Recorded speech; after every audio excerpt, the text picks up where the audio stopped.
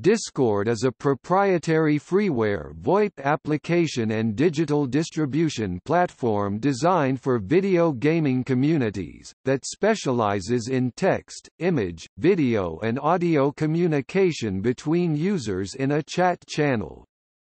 Discord runs on Windows, Mac OS, Android, iOS, Linux, and in web browsers.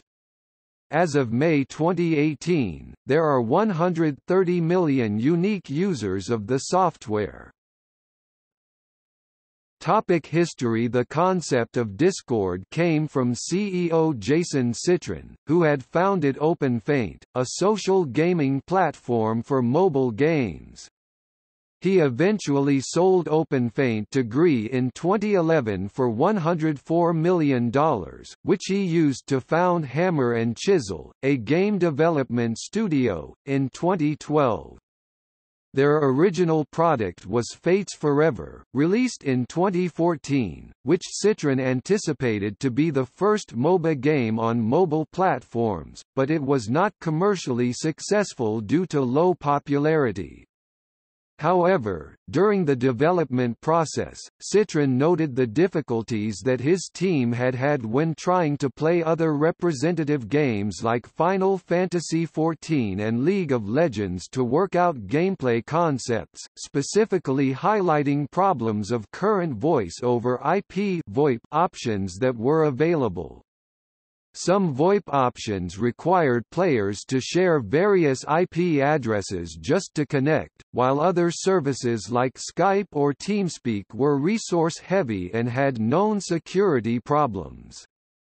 This led the developers towards developing a chat service that was much friendlier to use based on more modern technology. To develop Discord, Hammer and Chisel gained additional funding from UWeb's 9+ Incubator, who had also funded the startup of Hammer and Chisel, and from Benchmark Capital and Tencent. Discord was publicly released in May 2015. According to Citron, the only area that they pushed Discord into was for the Reddit communities, finding that many subreddit forums were replacing IRC servers with Discord ones. Discord became popular through esports and LAN tournament gamers and through other Twitch.tv streamers. The company raised an additional $20 million in funding for the software in January 2016. American multinational mass media and entertainment conglomerate WarnerMedia has invested in Discord. In December 2018, the company announced it raised $150 million in funding at a $2 billion valuation. The round was led by GreenOaks Capital with participation from Firstmark, Tencent, IVP, Index Ventures and Technology Opportunity Partners.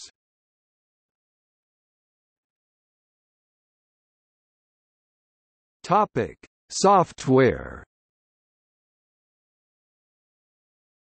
The Discord client is built on the Electron framework using web technologies, which allows it to be multi-platform and operate on the web and as an installed application on personal computers. The software is supported by 11 data centers around the world to keep latency with clients low. All versions of the client support the same feature set. Discord is specifically designed for use while gaming, as it includes features such as low latency, free voice chat servers for users and a dedicated server infrastructure. Discord's developers also added video calling and screen sharing in 2017. Support for calls between two or more users was added in an update on July 28, 2016. In December 2016, the company introduced its GameBridge API, which allows game developers to directly integrate with Discord within games. The Git repository documentation for the Discord API is hosted on GitHub. Every Discord user has a unique 4-digit personal identification number discriminator, after a hash after their username. This allows for multiple users to have the same username and for users to find friends easily. Discord provides partial support for rich text via the Markdown syntax. While the software itself comes at no cost, the developers investigated ways to monetize it, with potential options including paid customization options such as emoji or stickers.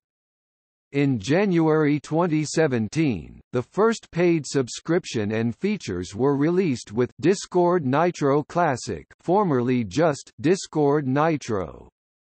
For a monthly subscription fee of $4.99, users can get an animated avatar, use custom and/or animated emojis across all servers. Non-Nitro users can only use custom emoji on the server they were added to, an increased maximum file size on file uploads, from 8 MB to 50 MB, the ability to choose their own personal identification number, from number 0001 to number 9999, and a unique profile badge. In October 2018, the formerly Discord Nitro was renamed Discord Nitro Classic, and the new Discord Nitro cost $9.99 and included access to free games through the Discord Game Store. Monthly subscribers of Discord Nitro Classic at the time of the introduction of the Discord Games Store have been gifted 1 free year of Discord Nitro, lasting until 1 January 2018, and yearly subscribers of Discord Nitro Classic were gifted 2 free years of Discord Nitro. The developers have claimed that while they will look for ways to monetize the software, it will never lose its core features. Discord uses the Opus audio format, which is low latency and designed to compress speech. Video calling and screen sharing functionality was added to Discord, first over a small test base in August 2017 and for all users in October 2017. While these features mimic live streaming capabilities of platforms like Twitch.tv, the company does not plan to compete with these services, believing that these features are best used by small groups. In October 2017, Discord offered server verification to game developers, publishers, and content creators, allowing them to display their servers' official status with a verified checkmark after confirming their identity with the Discord team. Developers and publishers with verified servers can use data from Discord to create a rich presence within their games, allowing players to connect their game profile to their Discord profile. By the end of 2017, about 450 servers were verified, with about 20 servers using the rich presence features. Microsoft announced in April 2018 that it will provide Discord support for Xbox Live users, allowing them to link their Discord and Xbox Live accounts so that they can connect with their Xbox Live friends list through Discord.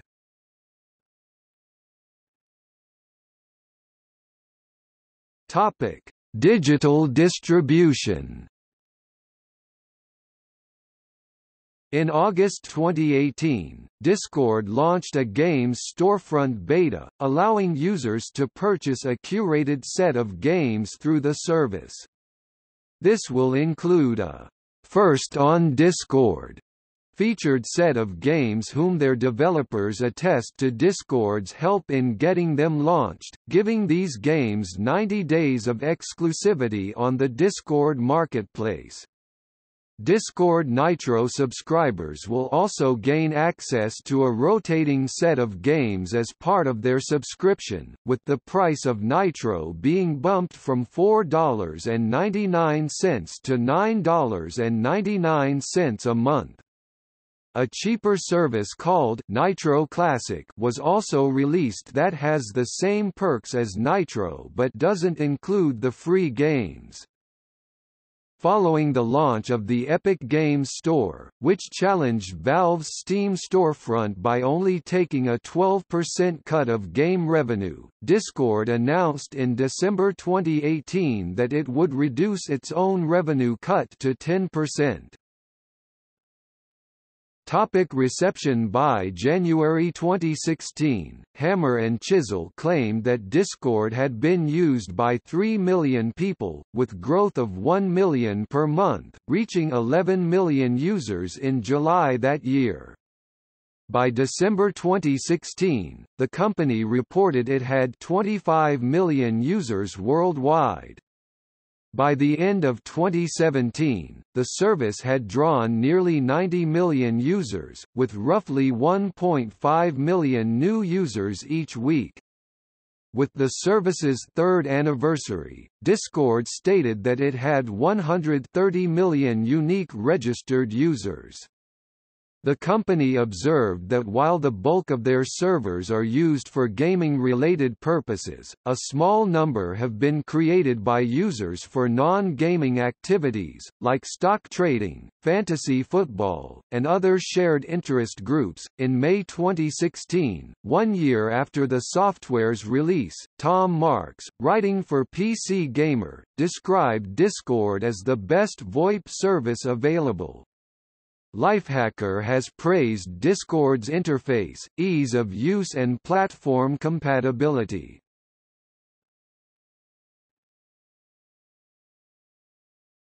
Topic: Disruptive use. Discord has had problems with hostile behavior and abuse within chats, with some communities of chat servers being raided. The taking over of a server by a large number of users by other communities. This includes flooding with controversial topics related to race, religion, politics, and pornography. Discord has stated that they have plans to implement changes that would rid the platform of the issue to better protect its users and its services. Since these events, Discord has implemented a trust and safety team that is on call around the clock to monitor the servers and respond to reports. This includes dealing with user harassment, servers that violate Discord's terms of service, and to protect servers from raiding and spamming by malicious users or bots. While they do not directly monitor messages, the Trust and Safety Team can determine malicious activity from service use patterns and take appropriate steps, including more detailed investigation, to deal with the matter. The service plans to expand this team as they continue to gain new users.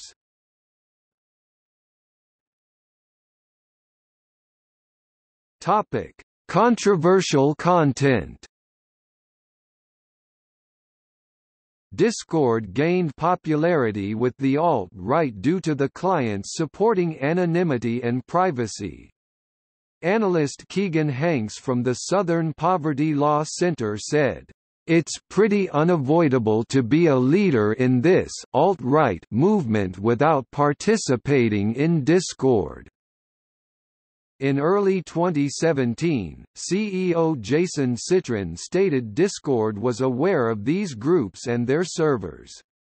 Citrin stated that servers found to be engaged in illegal activities or violations of the terms of service would be shut down, but would not disclose any examples. Following the violent events that occurred during the Unite the Right rally in Charlottesville, Virginia on August 12, 2017, it was found that Discord had been used to plan and organize the white nationalist rally. This included participation by Richard Spencer and Andrew Anglin, high-level figures in the movement. Discord responded by closing servers that supported the alt-right and far-right, and banning users who had participated. Discord's executives condemned white supremacy, and neo-Nazism, and said that these groups are not welcome on Discord. Discord has worked with the Southern Poverty Law Center to identify hateful groups using Discord and ban those groups from the service. Since then, several neo-Nazi and alt-right servers have been shut down by Discord, including those operated by neo-Nazi terrorist group Atomwaffen Division, Nordic Resistance Movement, Iron March, and European Domas. In January 2018, the Daily Beast reported that it found that there were several Discord servers that were specifically engaged in distributing revenge porn and facilitating real-world harassment of the victims of these images and videos. Such actions are against Discord's terms of service, and Discord has shut down servers and banned users identified from these servers, but the ease of creating new accounts and servers allows such servers to continue to proliferate.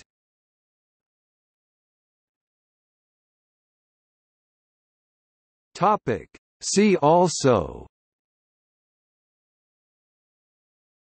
comparison of VoIP software, comparison of instant messaging clients, list of freeware.